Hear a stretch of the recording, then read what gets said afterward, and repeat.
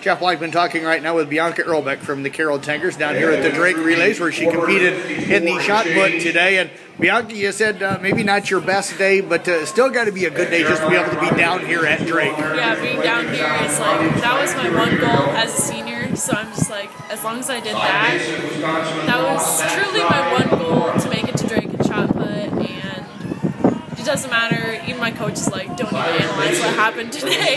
It doesn't matter. I'm not trying to be like the best in the state. I'm just trying to better myself, and hopefully we can get to that state. Not like this. Did you set any kind of a goal for yourself today?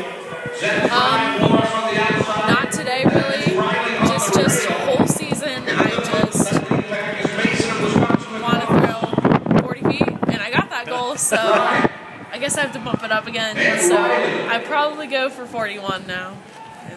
What was it like throwing out here at Drake today? Was it different? You were inside instead of outside, but just kind of inside the stadium anyway instead of outside where they throw for the high school state meet. How different was that for you today?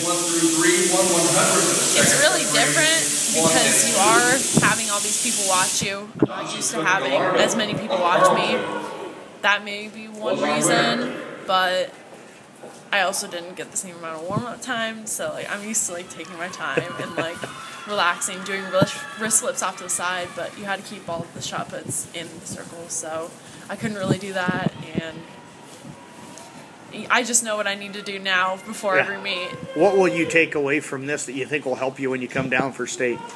I just think I know for sure what I need to do pre-throwing and getting ready and staying warm and doing everything like that, and I need to just learn to not worry about everyone around me. And I did that in Cherokee, and hopefully that keeps going on for the rest of the season, because lately I've been worried about everyone else, but I really just need to worry about myself and what I'm throwing. So what's your favorite memory going to be from just being down here at Drake? Have you got a chance to really enjoy this yet? No, I got here at like 2:15, and we had to go check in. Actually, we got here earlier than that. We got wristbands. We talked to some of Brown's friends, went down and checked in our shot put, and then I just had to go warm up and had to go warm up again, and just had to get in the mindset and get away from everything. And I don't know, I just think it's amazing seeing all these college athletes and these like Olympic athletes. I just saw one, and I like was staring at her and just looking at her. It was like she like looked over at me and like said hi, and I was like, oh my gosh, she said hi to me. So I'm probably a nerd like that, but it's just amazing being down here.